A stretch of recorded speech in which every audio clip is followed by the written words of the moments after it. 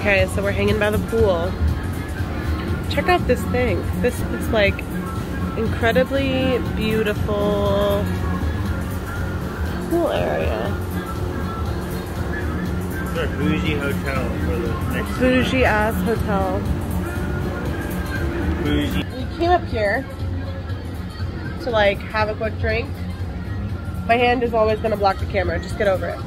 So we came up here to have a quick drink and dip in the pool because it was kind of hot. And I think it's been like 3 hours. At least. Has it? We've been up here a while. You just don't want to leave. Exactly why?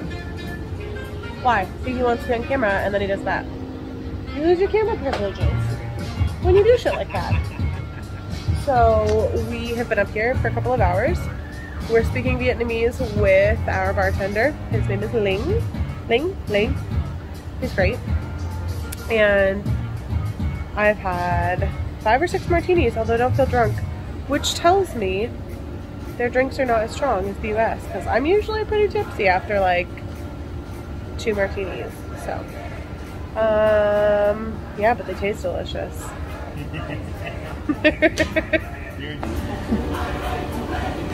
My bourbon and Coke feels really nice. How? I've drank plenty, like I feel pretty good.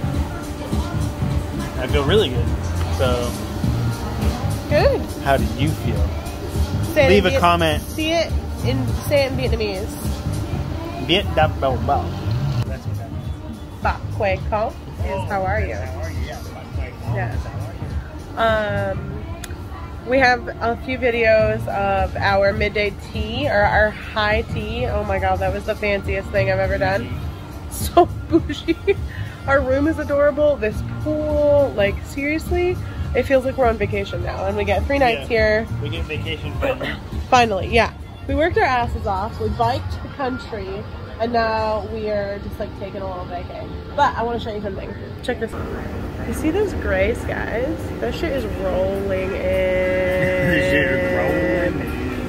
You see me rolling. They hating. See how gray it is here? Yeah, we pondered going to the night market. That's not gonna happen. Again. Basically, since we got to Saigon, it's like bored. And Ashley and I are gonna move here to teach English. We might. Pondering it. Seriously pondering. It's gonna happen. Although, I really would only want to live in Dalat because it's like high up in the mountain. And so it's cool. Like, what did you say? 26 Celsius all year? And it's clean. And it's clean. So nice. Yeah. I don't know. Checking out our options. We've learned so much Vietnamese and the locals are like super impressed at how much we've learned in such a short amount of time. And I think give us a couple more months and we'd be fluent. Well, maybe not Brad. Maybe I would be. But. Yeah, I would. There's no fucking way. No way. I know Spanish fluently, but like, yeah, it took me a lot of work. Whenever he wants to say something in Vietnamese, he's like, how do you say this? To me. So, that's okay. That's okay. That's what I'm here for, baby. You love me. Okay, well, to our pool. Be jealous. It's beautiful. Be jealous. Yeah. Okay, love you. Bye.